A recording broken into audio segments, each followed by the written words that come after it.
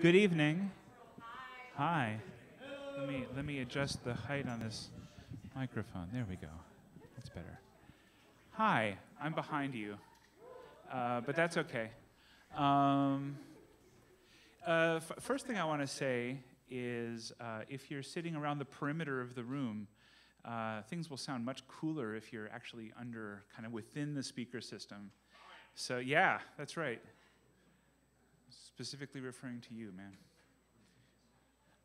Yeah, come on into the main seating. And while that's happening, I'll say welcome and hello. My name is Stephan Moore, and I am very happy and proud to be the concluding speaker in this series that's been happening over the past several weeks, talking about the multi-channel speaker system here at Elastic Arts, and talking about how different folks are approaching making music, and glad to make my contribution tonight. Thank you for being here. There's a lot of folks to thank. First of all, I want to thank the city of Chicago, who provided some amazing funding and possibility for this whole series to happen. I want to thank Experimental Sound Studio and all the great folks who work there and have facilitated making this happen and being partners in this series. I want to thank Elastic Arts, Ben Billington, Adam Zanolini, and all the folks here who have welcomed us into the space and have given the ceiling of this room for the speaker system to live on. I want to thank Matt Test and Sam Clapp, who are my partners in managing, or whatever we do. I don't know if managing is the right verb, but putting together this organization called the Chicago Laboratory for Electro-Acoustic Theater, also known as CLEAT, which is how we were able to try and reduce the concept of what these speakers are down to one syllable, so we didn't have to say a lot of words all the time. Matt and Sam can't be here tonight, but they are absolutely essential in helping to spread the word about the speaker system and putting together the monthly concert series that we have. The next episode of which is actually taking place this coming Friday. So if you're interested in seeing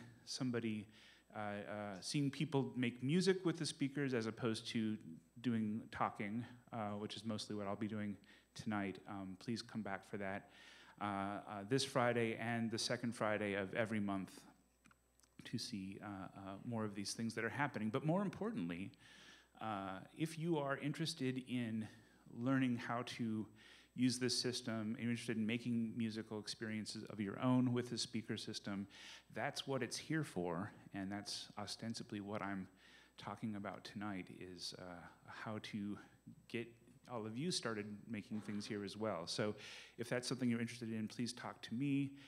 Please talk to Ben, who's back here at the board, once we have a chance to wander around and talk to each other. And those of you who brought a computer tonight and want to try hooking it up to the system and making something happen, we'll have plenty of time to do that after I'm done with this little presentation. So yeah, I look forward to speaking with all of you and hearing about what you might be interested in doing. So I'm going to divide what I'm talking about tonight up into three roughly, I don't know if they're equal sections. I didn't time them, but they feel equal in my mind. First of all, I just want to spend a little bit of time talking about the speakers that are hanging in here, because there's something that I get a lot of questions about if I don't talk about it. So I want to maybe just show a couple images from the evolution of this particular speaker design and talk a bit about how it ended up here and how CLEAT ended up here. And then I want to talk just about a couple techniques for using spatialization, using spatial audio in a kind of a unique speaker configuration like this, and some things that I've learned, some tricks that are kind of fun to play with and that it might be nice to share. And then the last part of what I'll do is talk about the tools that are currently available for all of you to download and work with, and just talk a little bit about the whole CLEAT ecosystem and process here. And that will probably naturally segue into questions. In the meantime, if you have questions about things, please feel free to shout them out, or since we are trying to record these sessions for posterity, there's this microphone at the back of the seating area by where that hand is. Thank you, Chris, for your hand. You can speak your question into that microphone, and that will allow your question to be recorded. Otherwise, I can repeat it, and we can make this a conversational process as it proceeds. So yeah, because sometimes questions are a little nicer to ask in the moment when they're relevant, as opposed to holding them to the end. So don't hold it in. Okay, I'll start. So yeah, this is a 16-channel speaker system over your head, and these are speakers we call hemisphere speakers. I've been building or kind of working with the building of these speakers for about 20 years now, and they've gone through a lot of changes, and so I thought I would just very quickly show a few early examples of where these came from. The original research that led to these speakers before my involvement came from the kind of well-known, amazing composer and technologist Perry Cook, and one of his graduate students, Dan Truman, at Princeton University back in the late 90s. They built a couple of these speakers, which they referred to as bombs, because I think they look that way. That is an IKEA salad bowl with holes cut in it, and speakers kind of just screwed into it rather crudely. The idea with these original speakers was that Perry has done a lot of work with physical modeling synthesis, trying to create various instruments to synthesize using the actual physics of how instruments work. And so he had a violin model and a mandolin model and a few other string instrument models that, and he was wondering, he and Dan were wondering, would it change the effectiveness of the realism of the synthesized sound if you could project the sound in space the same way it would project from the body of an instrument? And so they took a violin and a mandolin and various other instruments, and they suspended them in the air, and then they put an array of 12 microphones around the instruments in kind of a dodecahedron, 12-sided object shape. And so they could capture the sound coming from the instrument in all directions. And then they would hit the bridge of the instrument with a force hammer and create an impulse and collect that impulse from 12 directions. And then they would put the sounds back into the speaker with a different sound going to each of the 12 speakers around the full sphere, each one corresponding to the impulse response collected from that direction to try and reproduce the sound of the resonating body of the instrument. This was a really finicky experiment, and in the end, their conclusion was that it didn't really work, and it was kind of a dumb idea. And they really didn't want to pursue it any further, and they wrote a paper about it and published it like you do, and then that was sort of it. And the speakers just hung out in the studio, not being used. And Dan and one of his colleagues, Curtis Bond, who's a bassist, Dan was a violinist, they were very much into building sort of extended instruments that used software to create special kinds of performance, energy, and electronic sounds using their native instruments as controllers. And so they started to take these speakers, sneak these speakers out of the studio because they weren't being used for anything else, and to use them playing gigs. And they immediately learned a bunch of interesting things about using speakers that function projecting sound in all directions from a single point, which is that you no longer need to have monitor speakers. You're not plugging things into a PA. If there's a hum in the system, it's usually like, well, is that hum my system or is that your system? Okay, I'll turn down. Okay, you turn down. And trying to troubleshoot that way. Immediately, all of the sound is now coming from your system, almost as though you're playing an acoustic instrument, even though you're playing completely through computers and laptops and electronics. And back in the late 90s, that was a lot more cumbersome of a process than it is right now. But immediately, Dan began to sort of really run with this idea and eventually ended up publishing a dissertation called Alternative Voices for Electronic Sound.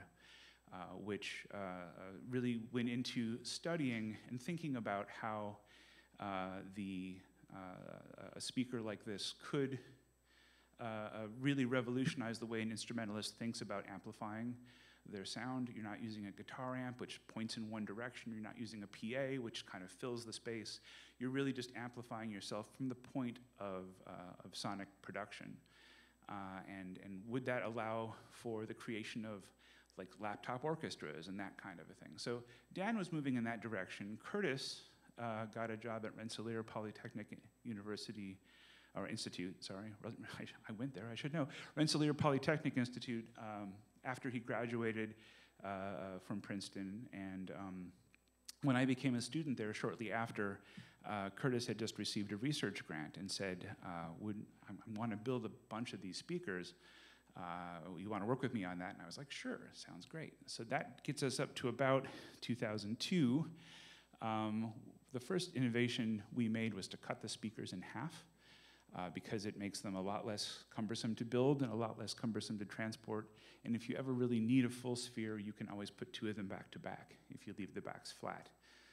So this is kind of a dimly lit picture of one of the early hemisphere speakers that we built. We built about 60 of them in this first version, and we're doing performances, we're doing multi-channel sound installations with them, and this is where I first started to work with these ideas as a graduate student about now 20 years ago. So I can kind of go through the rest of the history. Dan, when he graduated from Princeton, ended up getting a job teaching there and founded the Princeton Laptop Orchestra in 2006. And I built a bunch of speakers for them because by this point I had been doing a bunch of it and they were very happy to let me do the work of it. In these speakers, we were trying to have the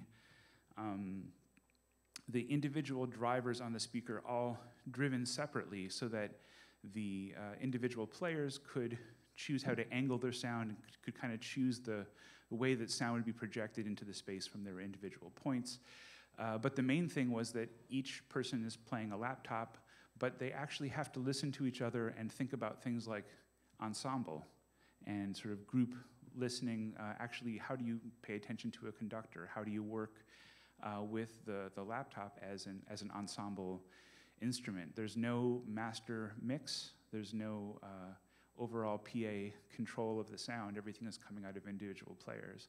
And it became this real interesting platform for creating a new kind of ensemble music, which now still continues. The Princeton Laptop Orchestra is still happening, and there are now about 80 or 90 laptop orchestras around the world that are active at mostly at different educational institutions, which is kind of fascinating. Here's another photo of one of their first concerts set up at Princeton on the stage there. Yeah. Did you ever work with David Wessel? No, I know who David Wessel was. We met, but we never worked together. Yeah. At one point in time, I was presenting about these at a conference. I think it was 2004, the Seamus conference at University of Iowa or something like that. And a group of graduate students from UC Berkeley approached me and Curtis Bond, who was there with me, and started quizzing us about how we calculated the angles of the speakers and how the whole sort of cabinet was constructed. And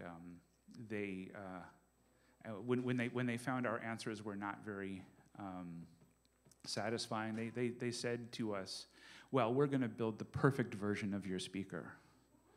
And I said, great. I've never heard from them since then. I know David Wessel is now resting in peace. I don't know what the rest of the folks are doing there, but I'm pretty sure. Yeah, okay. Oh, were you one of those people? Okay. Oh, fantastic. Oh, great. This is good. I was waiting for this conversation to come back. All right.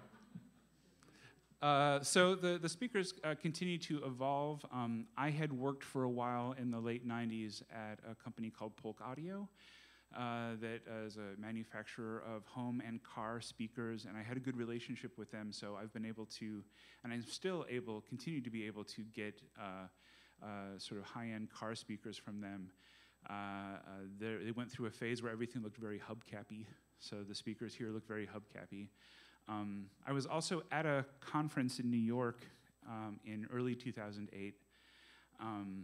If this person is here in the audience, I'd also like to talk to you.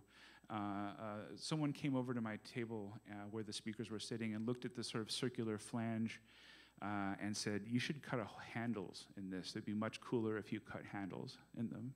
And I was like, wow, you're right, that's a really good idea. And then they walked away. So I have no idea who told me that, but it was a really good idea. So from then on, we did that, and all the speakers. We still do that. Here, these are kind of some of the earlier speakers that were put up and donated to a space called Issue Project Room. Starting in 2005, we put an array of speakers on the ceiling, not unlike what we have here, and they stayed on the ceiling there through a couple changes of venue through 2010, when they finally moved to a space where the speakers could no longer be accommodated. But during this time, we had every year a month-long festival of several artists coming through and working with the speakers, and it's where a lot of the software tools that I started to use for multi-channel sound first got developed. This particular concert, by the way, was the opening night of our 2009 month-long festival. And in this concert, there's a bassoonist who's kind of hiding back around the corner, whose bassoon is covered in 16 different microphones to capture sound coming out of all the different parts of the bassoon. And the idea was that they were going to just improvise on the bassoon, and then each of those microphones is routed to a different speaker, so the sound would be naturally spatialized around the room in different shapes according to what notes they were playing, which is pretty interesting. It's an interesting thing about bassoons, that sound comes out of all corners and cracks of them depending on which keys are being played. Anyway, that's just trivia. In 2012, I finally decided to call it an actual company. I feel like I'm always at this moment of trying to decide whether I am tired of doing this and it's not making enough money and I should stop doing it, or if I should, go a whole hog and try and advertise. And it just seems like such a niche product. It's very weird. But it's cool, and I consistently sell some to people, so I've just kind of kept it going for a long time. So we finally came up with like a funny corporate identity. ISO Bell is how I think a lot of people think that came about. It's in like equal sound level, but really that's just like a Bjork song I like a lot, is that name, which is where that came from.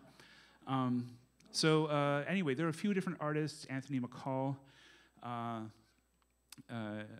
started using some of these speakers in sound installation pieces that he was reviving around this time. Also, the artist Samson Young, who a few years ago had a great sort of huge show down at the Smart Museum, used this. This is a piece called Possible Music Number 1, where we did custom speakers without bass flanges, and everything was blue, which was a fun process to get a speaker to match a carpet color. I learned a lot about paint. and powder coating in this process, but this was installed at the Guggenheim Museum in New York City for a while in 2018. So these speakers have sort of been taken up by a few different artists and used in different ways. But that kind of brings us, 2018 feels like just before 2019, which feels like just before the pandemic. And so it's basically just smears into today. And here's the logo for the Chicago Laboratory for Electro-Acoustic Theater that I was mentioning earlier. Over here is the website, CLEAT.info for the organization.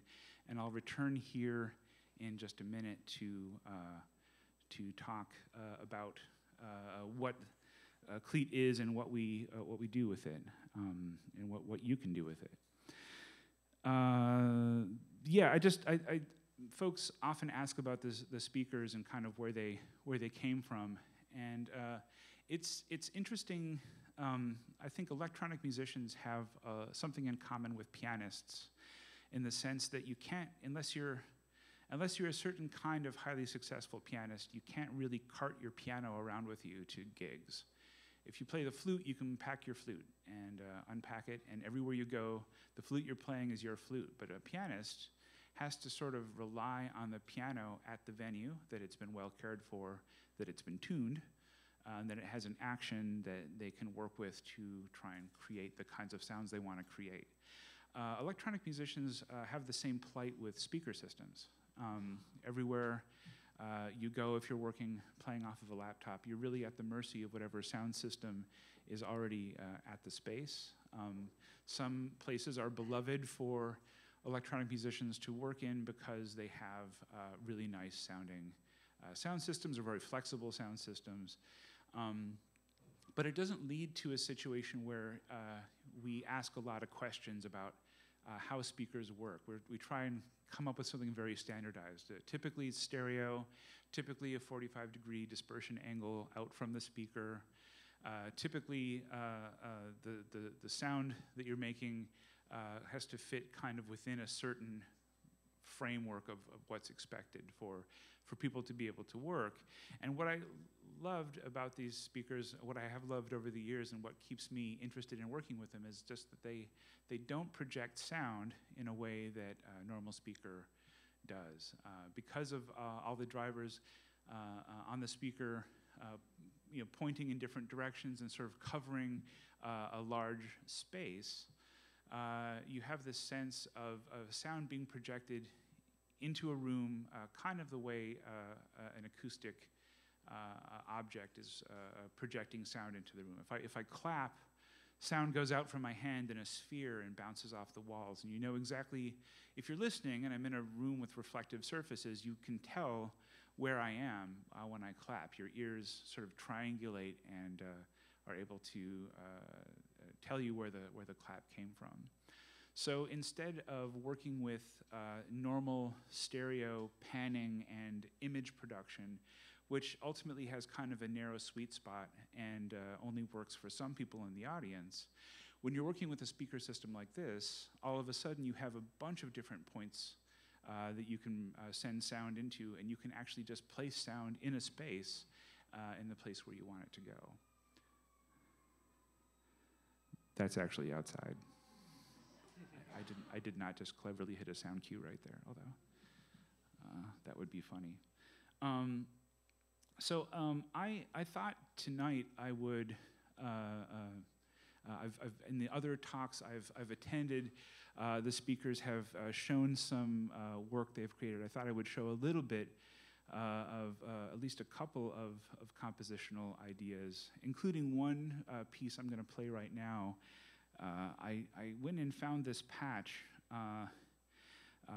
Thought Twist at Bailey's is the name of the piece. I first wrote it in 2004 in Max version 5, and I opened it up last night for the first time in many years, and was delighted to see that it actually still runs in Max 8 without any modification. It's kind of amazing. Back in Max 5, presentation mode didn't exist, so I had to hide everything just by using the hide on lock thing. But I have basically just a very simple system where I'm going to take a stereo sound file and play it through a bunch of varying delays into the various speakers in the space.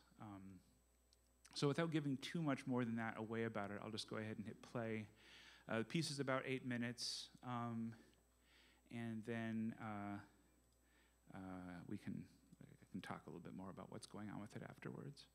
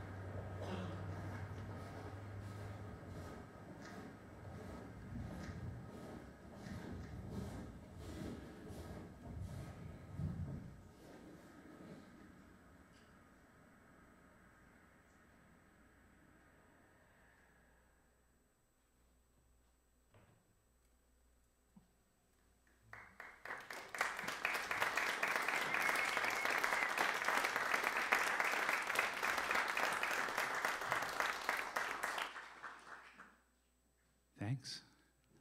It's been a little while since I've listened to that one all the way through.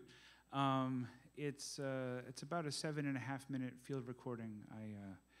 In 2003, I think I was living on the East Coast, but I grew up in Michigan. I came back to visit a friend, and was meeting him at a farmhouse right at the moment when the first wave of warm weather was coming through at the end of a long winter. And so there was all of this dripping water coming off of the top of the house, and there was sort of a large lawn and a farmhouse nearby, and cars sort of passing on the road. And so I just brought out my recorder and made a field recording of that scene. And at some point in the middle of it, I got up and went to walk around.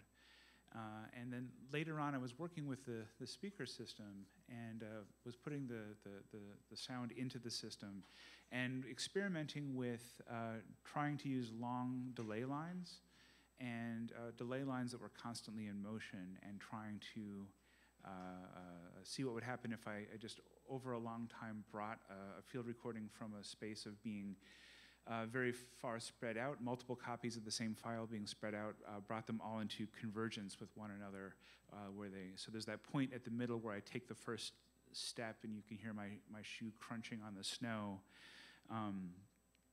That's the moment when all of the timing converges. And so there's this interesting feeling of time converging from all of these different directions in one spot that kind of feels like this spiral that twists in and grabs you, sort of congeals into the moment, and then after about 10 seconds just begins to quickly spiral back out and move in the opposite direction. And I got really interested in this feeling of the same sound being delayed by different amounts going to different speakers. And so this is sort of the idea of kind of having a question, like what would happen if I did this, and then kind of building a piece out of those kinds of questions and inquiries. Which is the same thing I honestly see people doing all the time when they're coming in here to work now on the speakers. There's sort of a bunch of questions that are posed to artists when they're working in a very different speaker situation like this one.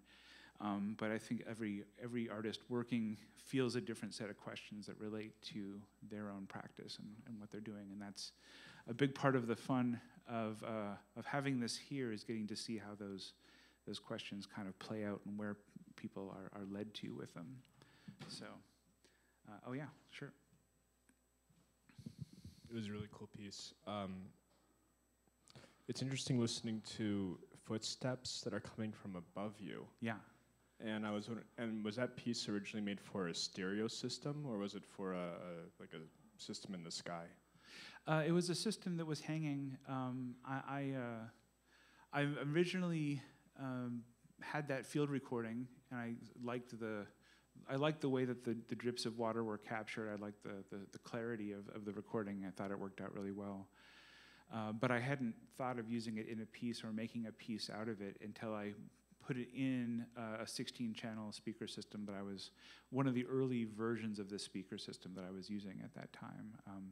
There was a time in 2004, before the speaker system was installed at Issue Project Room, when I was working with a group of artists led by Andrea Poli at a place called Hunter College in Manhattan. And over the summer, they had a TV studio with a really good grid you could hang things from that was unused for the summer, and they kind of let me go in and mess around in there. So I hung a bunch of speakers in the air and started composing music, and then invited a bunch of other composers in to also do things. And then we had kind of a weekend of showing of works at the end of that, and this was the piece I showed from that initial experiment.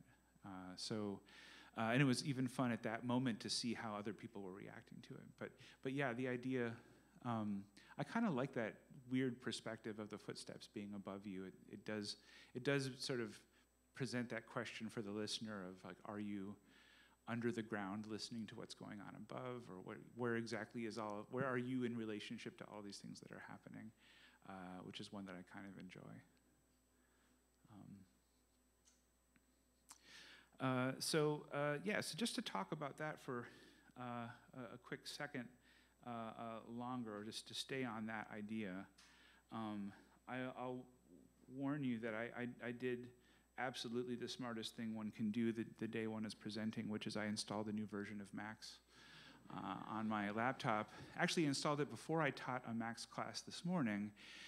It ran fine during that, and then just about 5 minutes before a lot of you started arriving, there were these sort of loud bursts of noise it was producing, and I looked and I saw that today, since my morning class, Cycling 74 issued an update to Max, and I thought, well, maybe these glitches are part of this update, so I reinstalled a new version of Max yet again, version 8.51, about 10 minutes before I started talking. So I don't know, this was making really loud, horrible noises earlier, so if that happens, I'll stop it. But I know, be warned. It's probably fine.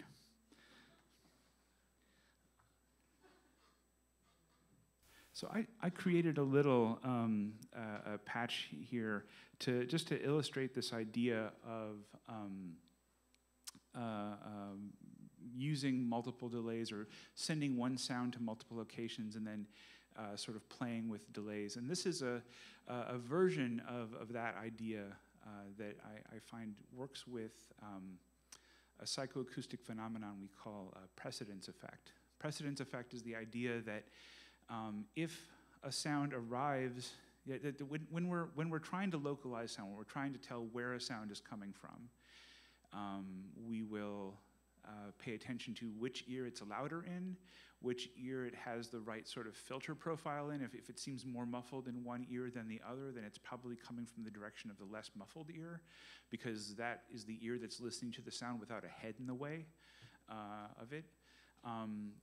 But also we pay attention to a sort of what we call interaural timing differences, the amount of time that it takes a sound to travel from one side of your head to the other side of your head is about a millisecond or so in normal air.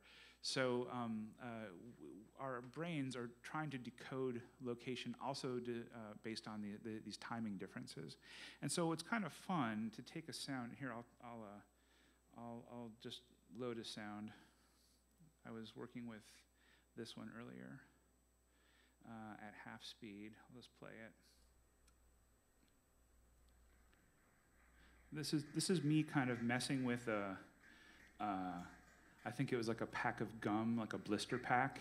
I'm just crunching the plastic, and I'm playing it back a little slow here, but it makes a nice kind of sound texture to work with. I'm playing it at like half speed. And right now it's playing into all the speakers at exactly the same time. So you're hearing this kind of very flat image of this sound coming through all the speakers at once. If I start to introduce a small randomized amount of delay into each of the speakers, which I'm about to do, here, I'll just do it.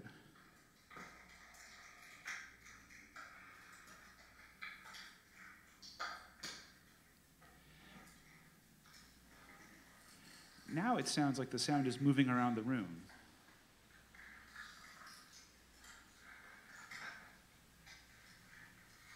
Although if each of you were to try and point to where the sound is moving to, it would be a different place for each of you. And what's going on here is just that the sound is coming out. There's about somewhere between 0 and 20 milliseconds difference in how the sound is arriving at each of the speakers. And because of that, each of you is getting a slightly different take on where the sound is based on how the sound is arriving differently to your right and left ear. And of course, once you've built a system like this, you can begin abusing it.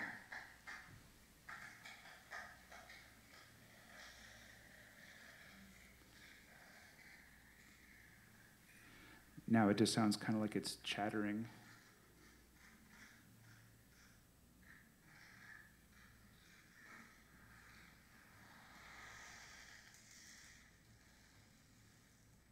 And here it actually just sounds like it's splintering across the room.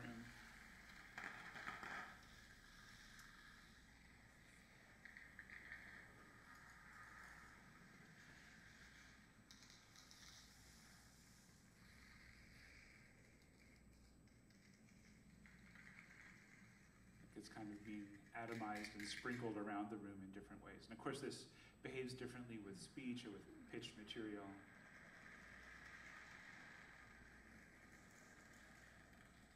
Anyway, the point is that this kind of an effect is sort of difficult to reproduce on a normal stereo or even a normal surround speaker system. But in a situation like this where you have a bunch of different point sources for sound in different places throughout the room, you all of a sudden can really start to play in a granular way with location and the locatability of sound. And that's some of the bigger questions that sort of opened up for me working with this system. So this is a little max patch, and all this is doing is the sound is being played, going out to these 16 different delay tap outs. And then in each case, there's a randomizer, and that randomizer is being multiplied by a coefficient that I'm setting up here. So the randomizer in each situation is working a little differently. And then everything's just going out individually to each of the 16 speakers here, which is what this part is about. And we managed to run without making loud, glitchy noises, which is, I'm just grateful for that. Okay, here, save, sure. So what I want to talk about now, just to sort of close all of this and lead to the next area of discussion and questions, is just to talk a little bit about the Chicago Laboratory for Electro-Acoustic Theater. In conversation with Matt Test and Sam Clapp, who were both students at the Sound Arts and Industries master's program at Northwestern University, where I teach, Matt and Sam both had really interesting ideas about experimental music, and were both kind of involved in the Chicago scene in different ways. And the three of us were just talking about having a place where we, like, sort of more creative multi-channel electronic music could be presented, or trying to find kind of a home for that. And originally we were trying to put together some kind of a storefront situation, and most storefront situations are kind of acoustic disasters. And we had some very funny real estate adventures that are not worth detailing here. But eventually we had the good fortune to meet the folks here at Elastic Arts and strike a deal with them where the speakers could live here and people could have access to them. And this is sort of the best of all possible worlds for what we were hoping, because Elastic is such a warm place, and there's such an interesting intersection of various music communities who come through here. And it's no doubt the reason that many of you are aware of this and are here tonight. And so we're super glad to be, we're coming up on 3 years of the system being installed here. It was actually first installed in November of 2019, but it spent a long time sitting on the ceiling doing nothing because of this global pandemic thing that happened. But we've been running monthly shows since January of this year. And we're really excited about that. And we put up this website that has some information on it. One of the things that it has is a little bit of information about who we are, I guess, yeah. Kind of an already outdated events page. But the important thing is this resources page that we're in the middle of finishing editing a video that's sort of a video walkthrough for how to get hooked into the system. There is an operation manual that actually gives you just some basic information about where the channels are in the room, how the little patch bay in our rack back here works, and some information about how to get yourself going on the system. But there's also a link to the Mark of the Unicorn drivers that you would need to connect your computer to the system, and some sample patches in Max for those of you who use Max to try and get going with this. And so I thought it would be fun to just quickly demo those. This is what you get when you get the Max starter code. There's a patch here which is just the simplest of pink noise generator tests.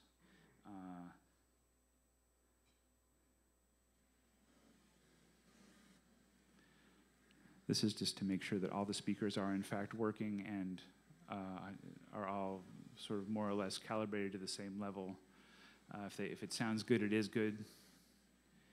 This is to the subwoofer, which is up there at the front of the room. Okay, so that's not the most exciting one musically, but it's good to have it because it makes sure that things will work. And then we have this ability to travel sound around the room. I'll make this one a little bigger so you can see it. But this is a kind of just a two-dimensional panning device. I'm going to actually get rid of this and replace this with a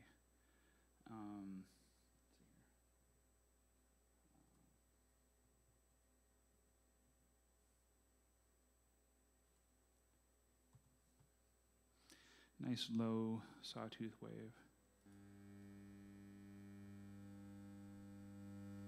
So as the algorithm there moves it around, it's actually panning it around and kind of trying to do sort of a smooth crossfade between speakers so you actually get a sense of this moving in space. I can see here.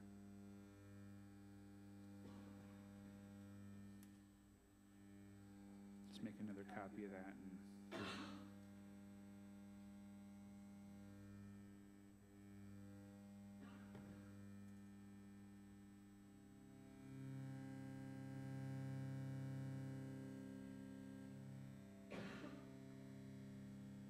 So this is just a very quick and easy way to start doing this. You can also turn the wandering part of the patch off and just sort of manually move it around by hand to create whatever shapes you want to create in the air.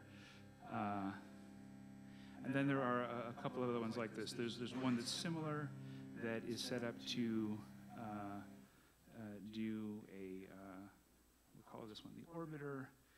Set up to do sort of natural circles in the space.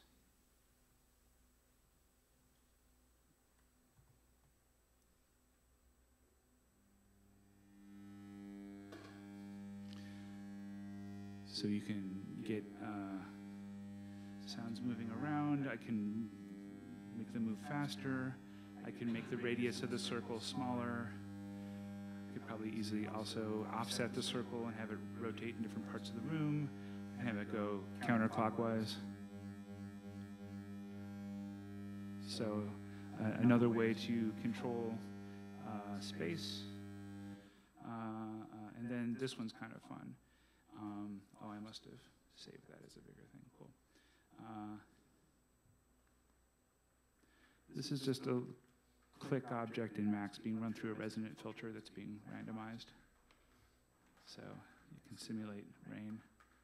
You can make it go faster.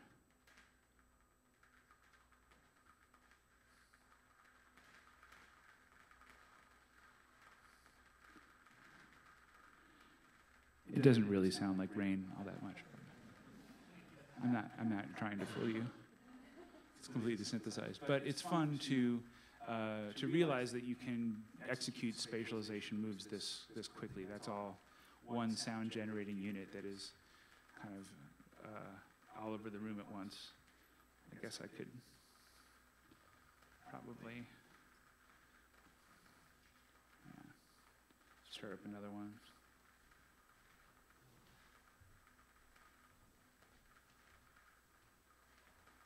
There we go. Lots of rain. This will be the louder rain. This can be the quieter rain. I don't know. Wait, is this one not working? Oh, well. I probably did something to break it. Okay. Anyway, that's a great point to sort of move on to the end of my talk. We're really interested, I'll speak on Matt and Sam's behalf as well as myself. We're very interested in creating community around multi-channel experimental work, inviting in people who have all different kinds of practices and ideas about how to use a system like this and trying to get it to happen. I have studiously avoided looking at any election returns information, so I'm still in a good mood right now. And please don't. Yeah, please don't. If you have bad news, please save it. Take it somewhere else.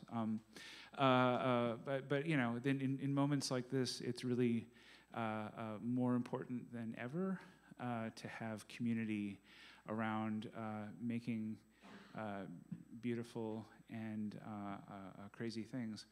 And putting them into the world and sharing them with each other, and that's sort of the spirit behind this. So, with that thought and that spirit, I'll end the sort of the formal part of my presentation. If there's anybody who has questions that they want to ask before we kind of disintegrate into smaller conversations, this would be a great time for that. Otherwise, yeah, I will leave the rest of this page blank for a moment to see if anyone has a thing. Yes?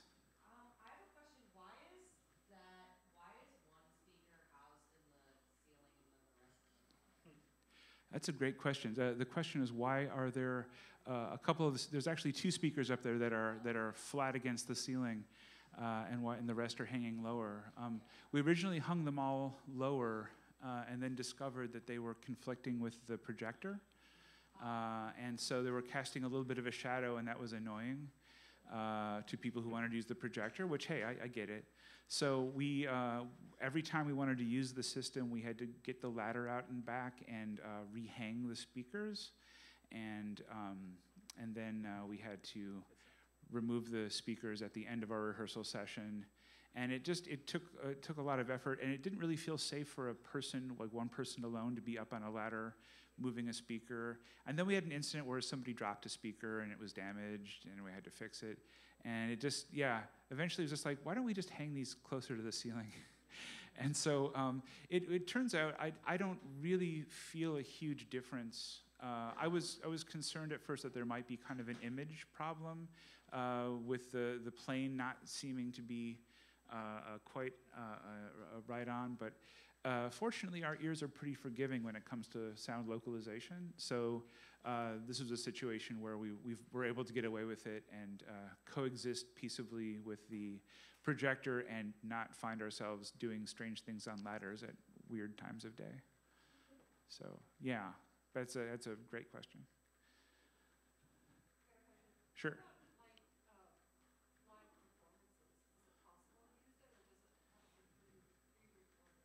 It is absolutely possible to do it, and had I wanted to make sort of a bigger production out of this, I would have done something like I did last month when I did a short opening set for our October concert. Yeah, I'm trying to get my month straight. Where I actually had a live mic coming from an oscillating fan. Actually, no, that was just a straight non-oscillating fan that I was jamming objects into. And then spatializing that sound throughout the room. We've had instrumentalists play into microphones, into the system. We've had vocal stuff happen into the system. And in live sets, people playing live electronics in various ways. We can use the normal elastic sound system to route sounds through the mixing board into the CLEAT system and then out to the speakers. And we've been able to do it kind of with shockingly little danger of feedback, which seems like it would be a big problem in a space like this, but actually has turned out to mostly work out pretty well. So yeah, that's absolutely a possibility. And one of the things that's covered in that manual in the CLEAT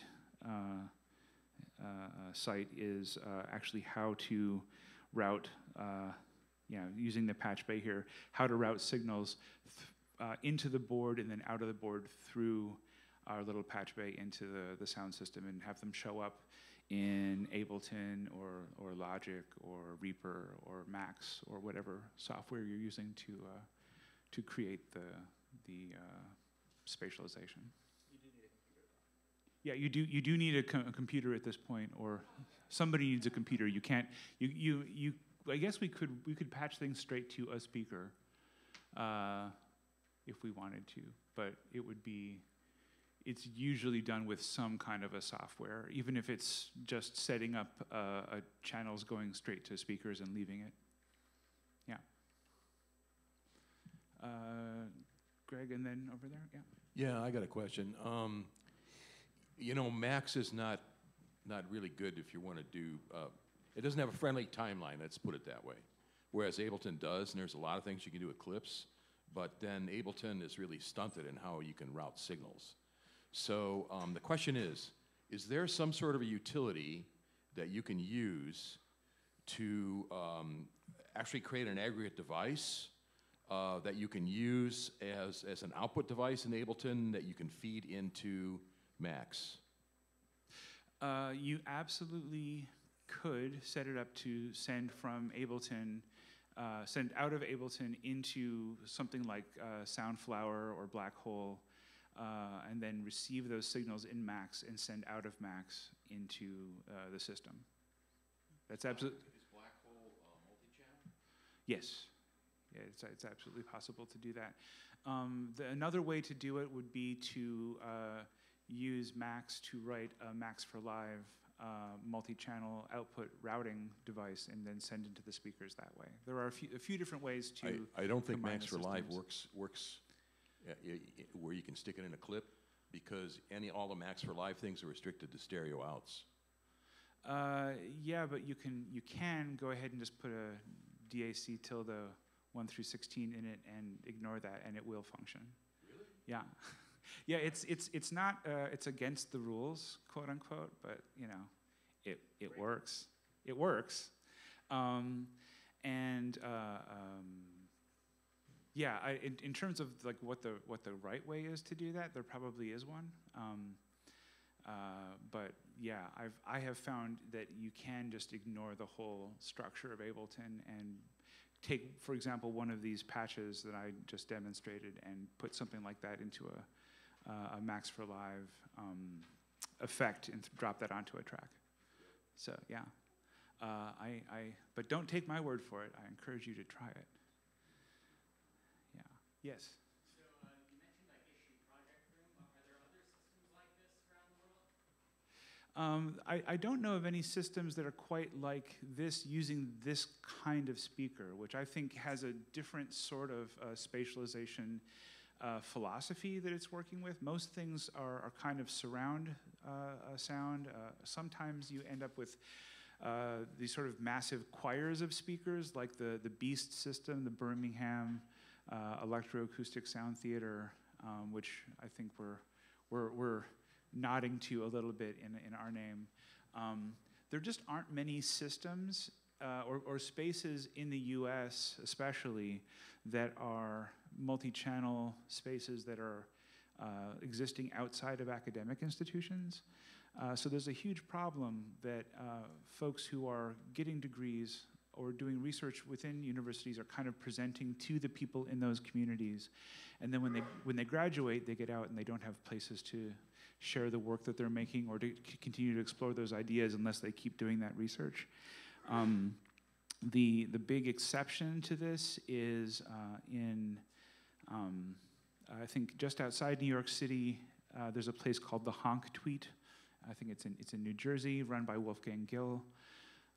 In San Francisco, there's a space called Envelop, which is a 24-channel space for ambisonic sound projection. And just a couple weeks ago, I visited a place called Black Hole. No relationship to the audio software.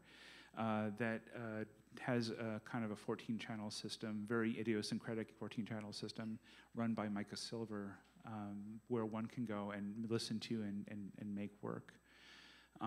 But there are sort of precious few of these places that exist. But hopefully, I don't know, if we just keep doing it, more people will do it. Yeah, but this is a big reason why. I mean, I teach at a university, and I love what the university environment engenders and what it's able to afford people. But I see people graduate all the time, and then lose access to those facilities. And so it's important to me to try and have something that maybe has more of a community life outside of that world and has more kind of a longevity where somebody could consider developing a relationship with it over a longer period of time. So these are all part of the reason why this is here and why we're doing this. So thanks. Yes?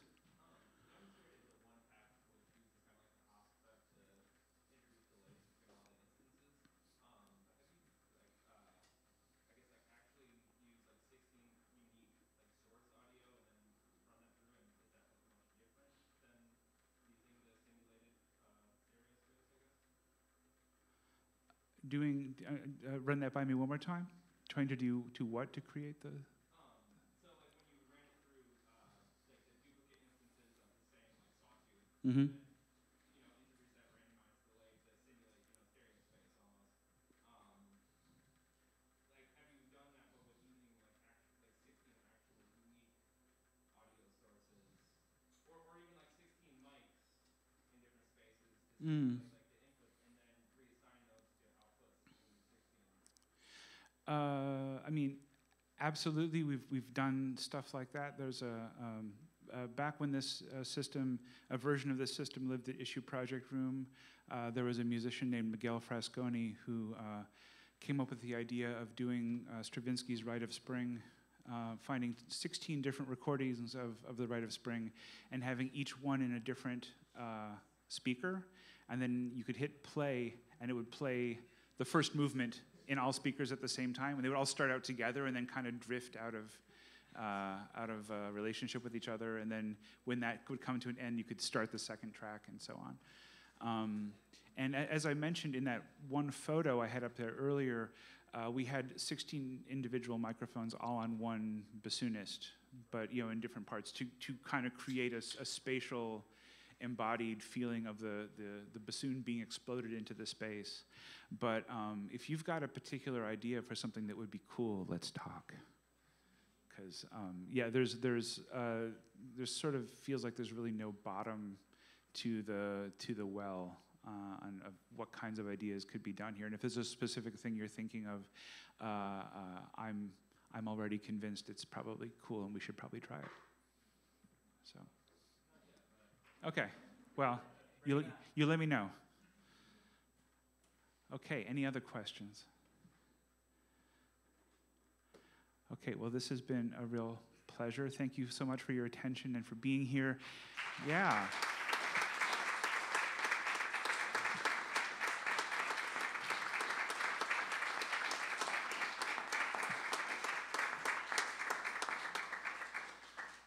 We have a number of folks who are here who have already presented work in the system. So if you're trying to talk to me about it and you can't get to me because there's other people, do talk to Bill Perrott over here, talk to Ben Billington, who's worked with the system, talk to a number of the other folks who are floating around. Also, I'm just going to do this real quick. If you are now or have ever been in the SAI program at Northwestern, can you raise your hand? Yeah, okay, there's a chunk of you. And many of you don't know each other because you're all from different cohorts, so go around and find each other now and say hi. Cool, thanks so much, everybody. And if you want to try plugging your computer into the system, please come back here and we can do that. Otherwise, enjoy your evening.